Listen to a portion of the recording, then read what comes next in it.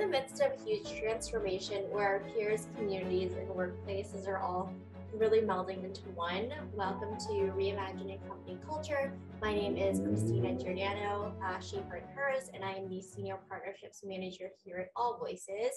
Today, we're excited to welcome our next guest onto the interview series, Steven Huang, Justice, Equity, Diversity, Inclusion, aka JEDI, Officer at MAPS, which stands for Multidisciplinary Association for Psychedelic Studies.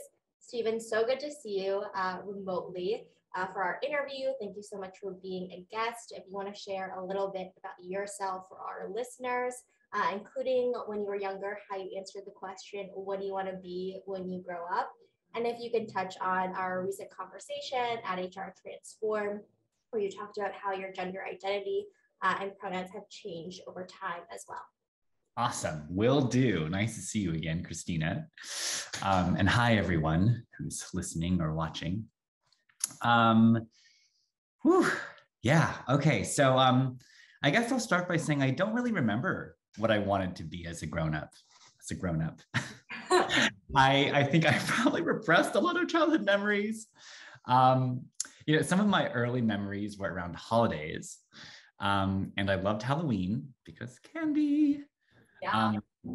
And I was a dinosaur for like multiple years because it was a hand-me-down costume. And then I think it was 5th grade where I had outgrown the dinosaur costume. And I went to my neighbor's closet and she was the same age as me. Kelsey was born like a month after me, my next door neighbor. And she had this Girl Scout outfit because she was a Girl Scout. It fit, it was fun, it had a cute headband. Yeah. I thought it was going to be so popular, but it wasn't. A lot of like looks and like, oh, Steven's a Girl Scout. It wasn't. I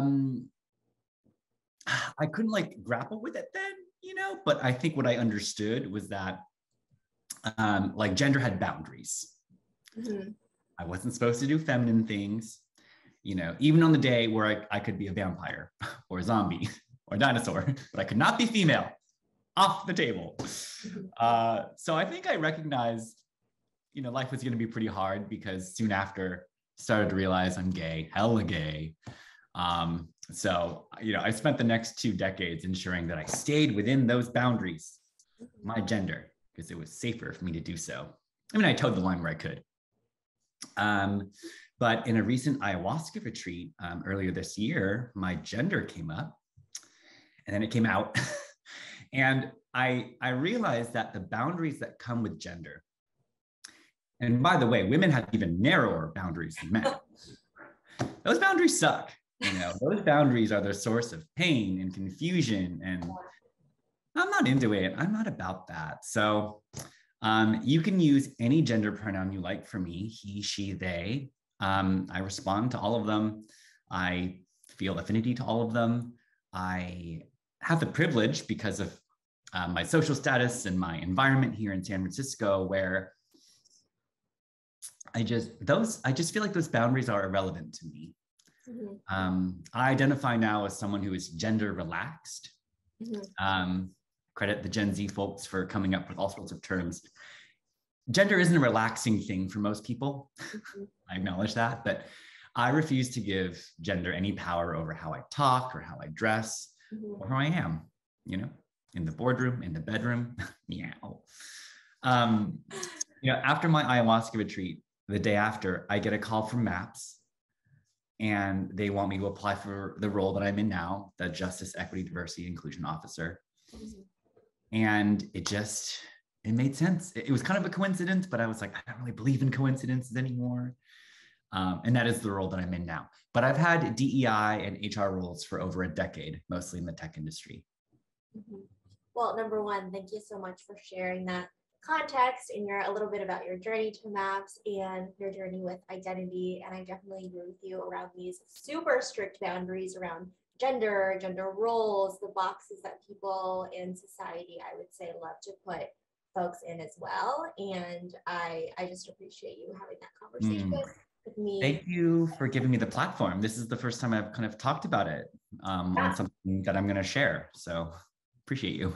Oh my gosh, absolutely. I appreciate you too. And I know at the conference we were at together, I had the privilege and opportunity to hear you speak on a panel and have one-on-one conversations with you too. And for folks who aren't as familiar with MAPS, and also I put your bio in the show notes as well, but can you dig a little bit deeper into what your journey was to the JEDI work at MAPS? Yeah, a lot of hard work and psychedelics, which is how I ended up at the Association for Psychedelic Studies. Mm-hmm. I started my career as a life insurance actuary. People love that kind of fun fact about it. It's so different than where I ended up. Yes. But to this day, I'm a very analytical and numbers-driven practitioner. But that wasn't the right role for me. And it was really through leveraging psychedelics that allowed me to tap into my meaning and my purpose. And I realized I wanted to be something where I could have a lot of impact. And I saw that as tech. So I moved to San Francisco, kind of got closer to that world. I was doing some more psychedelics. I realized I want to work in what was then called HR analytics. Now people analytics is an interchangeable term because it was like the numbers and the people. And then during another psychedelic experience, I felt like this deep inclusion and belonging. And I was like, this is what DEI is about. Like I need to pivot full time into this kind of work.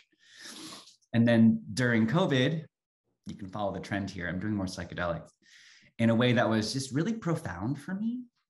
And I wanted to focus my social justice work in health equity in the psychedelic space, because psychedelics have historically been not available or accessible or legal for folks. So yeah. I ended up at MAPS, which is a nonprofit that has been working on the medical uses of psychedelics for healing for 36 years. That's incredible. I mean, I didn't know a lot about kind of psychedelic therapy and a lot of the kind of health equity work that's happening in this space too, until meeting you and doing my own kind of research as well. For folks who aren't familiar with kind of psychedelic assisted therapy, psychedelic therapy, how would you kind of define that or share it? Just I know we can go definitely into the weeds of it, but just like a general intro overview, if you will. Yeah. So psychedelic therapy, in a nutshell, is combining psychoactive substances that change the way you think and process things in combination with therapy.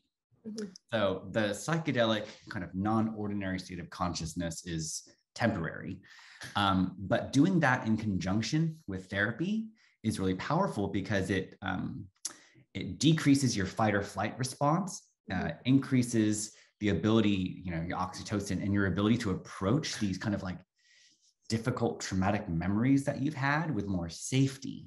Mm-hmm. So those two things combined with therapy allow you to go deeper and process things that maybe felt too uncomfortable or dangerous to approach without the psychedelic changing your brain temporarily. Yeah, I think that is really important for self-awareness and also just people who have gone through a lot of trauma or just are familiar with trauma in general too, and opening up that access to psychedelic therapy too through your employer as well. And as someone who is in kind of this role of justice, equity, diversity, and inclusion, for the first time for this role at the organization, where did you even begin to start to prioritize where you wanted to start with projects or have the most impact and things like that? And like MAPS being a 36-year-old nonprofit, there's really cool, ambitious, shiny objects, and there's also like really cool basic needs too. So I would say the cool thing about working at an established nonprofit is that the mission is super clear. Mm-hmm. Whereas in tech startup land, where I was for a decade, you expect to pivot and you're like, got to get your ACV up, your CAC down. What's your magic number? With all these like metrics, do it before your run rate runs out, and you got 12 months. Whereas, in MAPS, and I think in a lot of nonprofits, the priorities here are fairly clear. Our big focus right now is bringing MDMA, also known as Molly, bringing that to market in a way that is accessible and affordable, in a way that reduces health inequality rather than add to it. the war on drugs in America was actually a race war, and not so much a drug war, it's primarily a race war. So there's a ton of stigma for BIPOC communities, even though access to psychedelics is a cultural birthright for Black and Indigenous communities. So health equity took a big focus for me early on, ensuring we have diverse therapists, ensuring we diversify our clinical trial participants, that we have fact-based drug education and advocacy, harm reduction, training for first responders, as MDMA will be a medicine in 18 months.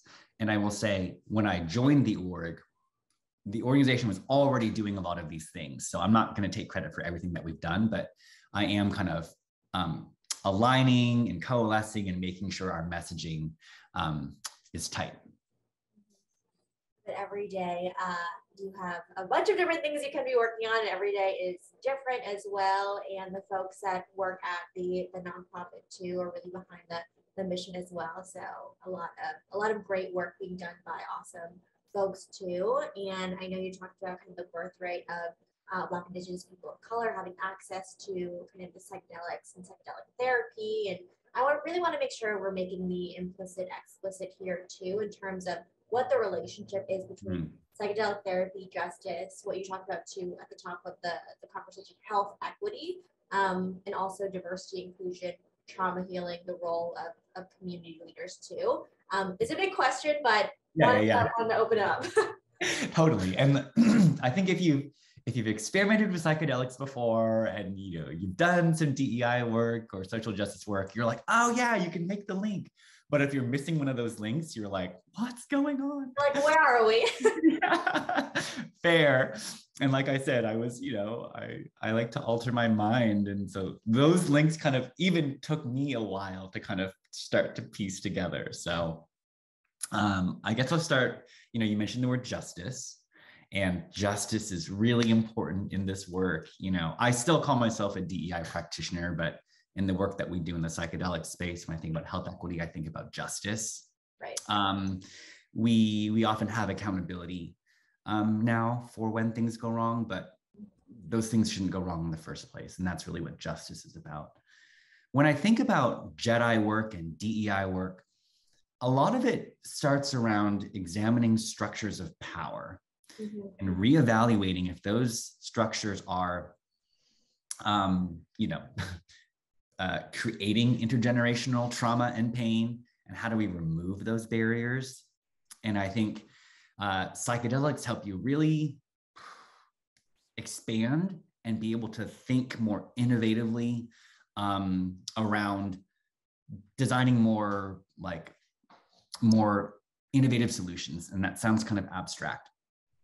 An example is that psychedelic therapy is being explored to treat race-based PTSD. Mm-hmm. We've sponsored studies to heal Israeli-Palestinian conflict with ayahuasca. We're starting to measure how psychedelics can epigenetically alter how your brain stores traumatic memories into a more positive way. Another fascinating study.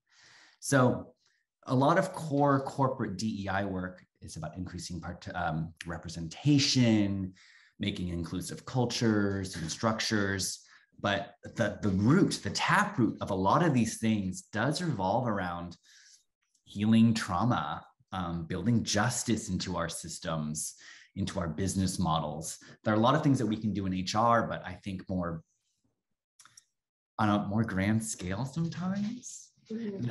I would say, the industrial complex of the DEI industry, and frankly, the commoditization of George Floyd's murder doesn't sit well with me. There's a lot of performative work being done out there. I'm excited to explore more radical solutions that might work. Yeah. This connection between justice, trauma healing, collective liberation.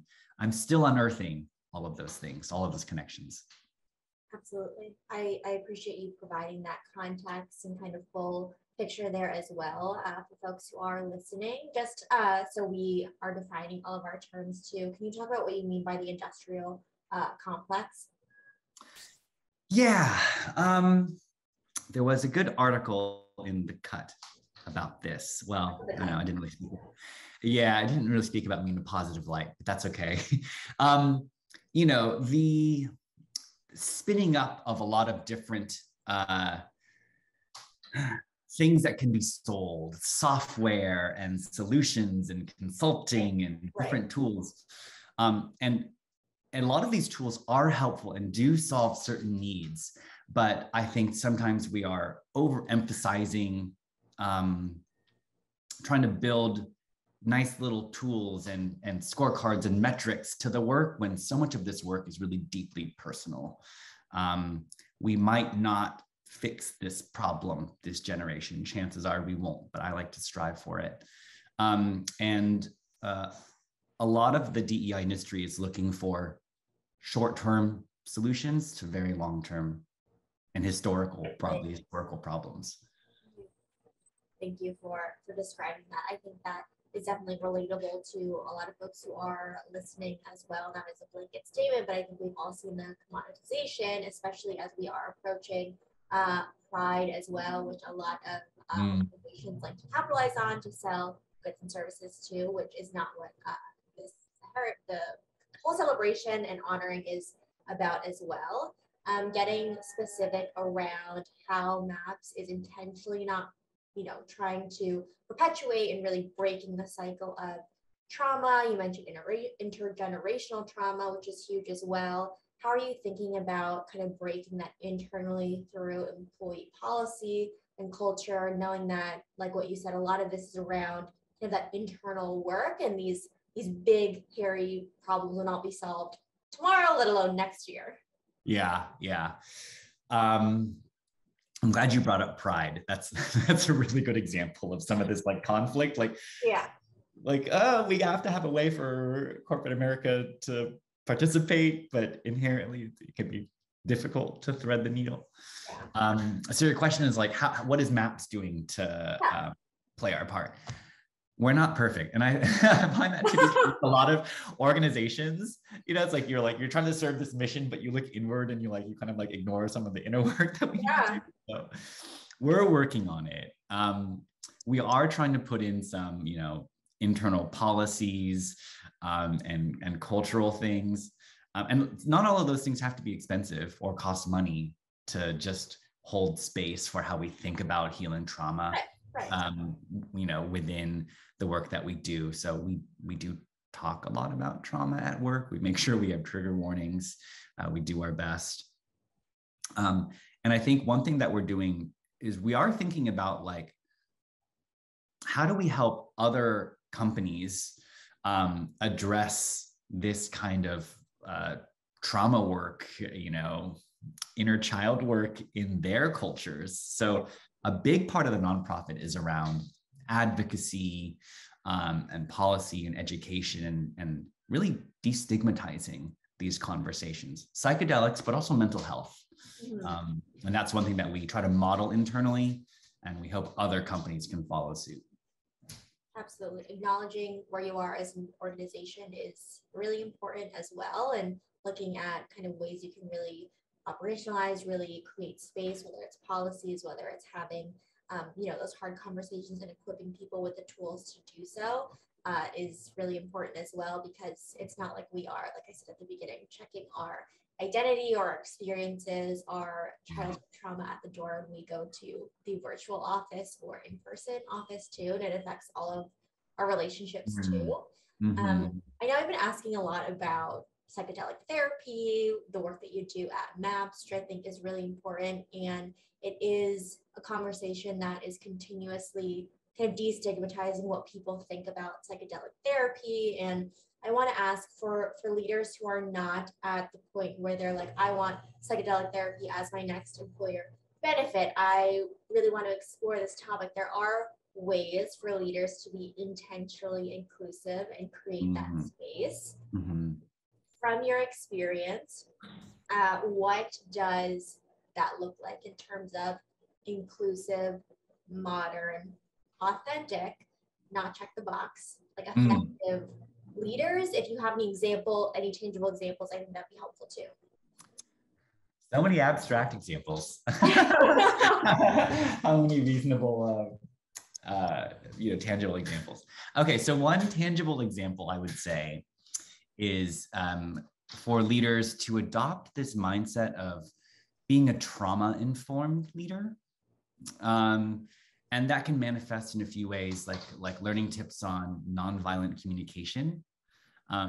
These kind of sound like buzzwords, but there's actually a lot of like research behind nonviolent communication and being trauma-informed, being a trauma-informed leader. And the way that I think that's like a very like modern thing is to recognize we're in pretty traumatizing and triggering times these days. And a good leader can acknowledge that their employees as humans carry the weight of this trauma, and in many cases, intergenerational trauma.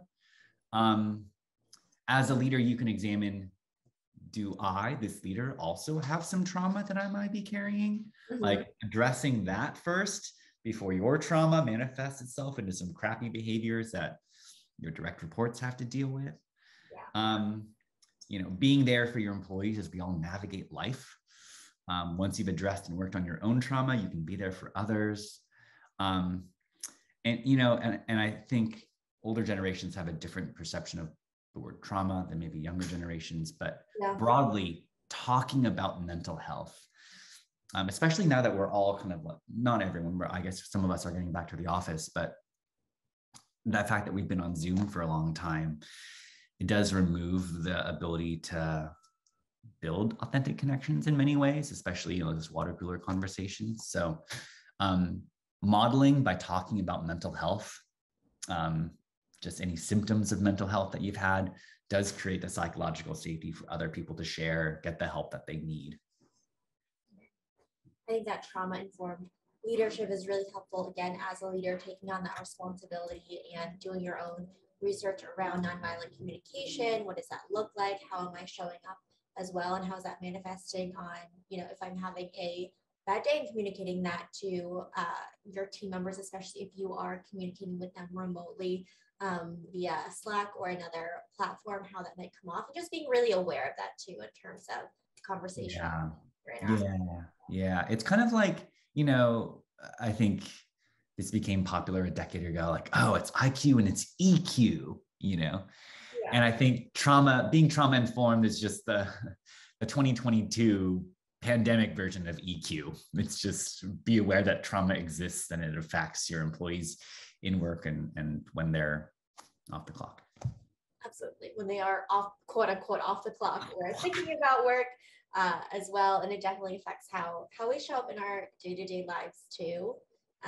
For people who really have that intention of creating this space and being really inclusive, especially of folks who have been historically on the margins of society or just haven't had a real kind of voice as well at the organization, do you have like any advice around how they can really, again, authentically create, space for folks and really think about accessibility and inclusive design in processes, whether that is through offering kind of benefits around mental health, whether it's therapy, psychedelic therapy, et cetera, or other ways?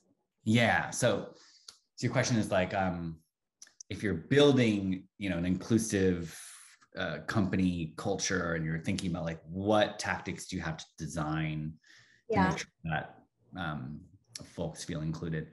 Well, I think there's two things you should do kind of concurrently. First, think about the people that maybe face the most marginalization in your workforce. Design for the folks that have some of the most challenges. Maybe that's someone who might be undocumented, which is a tough one that happens in some workforces. Maybe think about the Black woman, for example, who faces intersectional marginalization. So that's first, like think about the employees and design the processes for them. And then secondly, think about the employees that you don't have and then make sure your processes work for them, because maybe there's a reason you don't have that kind of employee. So if you have an employee with a vision or a hearing disability or any trans employees, maybe you're missing openly trans employees, what about your company culture, design, system, structure might be unintentionally excluding these people? So just really thinking about the marginalized folks broadly in society, whether they're in your org or not, how do you design something for them? Absolutely. I appreciate those kind of examples and those questions to ask yourself too. Okay, one example I think is good is when you are in a recruiting process, if you've been in, middle upper class America, you generally know how an interview goes. You're expected to ask thoughtful questions. You look people up on LinkedIn to understand their history, to try to build some affinity. You maybe know the common, interview questions, things like that. Yeah. One thing a recruiter can do is, if they're reaching out to a candidate, and make sure all candidates have this, be like, hey, here's what it's like to interview at this org. These are we're going to tell you who you're going to interview with. You're expected to ask people questions. Yeah, because we can't just assume everyone knows what we've learned, maybe being part of corporate America for all of our careers. Absolutely. Not making those assumptions and really thinking about how can we best prepare this person to succeed in the interview as well. I think that's also really important, and I definitely appreciate that example as well. And what made me think of this too is, if there are no parents at your organization, or someone that's talked about their family, why is that? That doesn't mean that kind of a startup organization as well. You need to have a parental leave policy. You need to have benefits in order. You need to think about why would they want to work with you if you don't have those things in place as well. So really setting that up for success in your company, and make sure people feel like they can bring their selves to work. Steven, more of a more general question, but if you had a magic wand, what do you wish your organization had right now, and why? So many things. We're nonprofits, so funding, money, donations. Okay, so what would really help my organization is if your organization, you listener, watcher, if your organization talked about psychedelic healing, so much of our challenge and the struggle that we've been carrying for so long is like this uphill battle to fight all this stigma. And we have found a lot of support from our psychedelic allies to talk about this, to move the needle in a way like, okay, cool, the psychedelic people are telling you it's not bad, okay. Yeah. But when you have like, veteran organizations, and you have veterans speak out about it, it's like, oh, wow, people listen. And I wish more CEOs and more business leaders would talk openly about psychedelics that benefited them. People talk about it to me privately, and it's huge in Silicon Valley. These are mind-boosting substances, but they're not willing to talk about it publicly yet. And I'm like, oh, that's where, we talk about wielding your privilege. And I understand there's risks involved, but every leader can play a part, that not just the privileged few can have safety, access and to these substances with safety. Absolutely. I think that is huge. And we had the privilege of hearing some folks' stories as well at the panel that you hosted too. And it is really transformational in terms of the stories that people share and the experiences they've had. And it really opens up folks' mind as well. The experience. And even if you yourself are not thinking about partaking in psychedelic therapy, being open to having it as a benefit for others to leverage, who've gone through trauma, who have seen it as an open door to deal with something as well. I think that's important too. Yeah, yes, 100%. Steven, our time has flown by, but I always like to ask, is there anything I didn't ask that you would like to share with folks who are listening, or, underscoring one or two key takeaways, call to action? The mic is yours.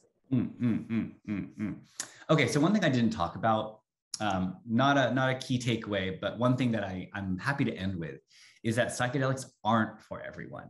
So I do want to add a word of caution. I tend to speak very profusely about the benefits, and I get so, excited about the potential, but it's not a magic pill. It's not a panacea. They enable deep hard work, but there's deep hard work involved. Yeah. So don't take them lightly. Do your research, test your drugs, be safe and be responsible. It's not a magic wand in itself, and it Yeah. can be a thoughtful decision, just like I fall for that trap sometimes. It is not. It's not. Steven, thank you so much for being on Reimagining Company Culture and sharing your insights and stories with us today. I really appreciate it, and it's as always good to see you. You too. Thanks, Christina. Of course. And as a reminder for folks who are listening, at AllVoices, we really believe in employees and employers really making an effort to be seen, heard, and understood, and know it's a requirement for the company to succeed overall. Have a good rest of your afternoon, everyone.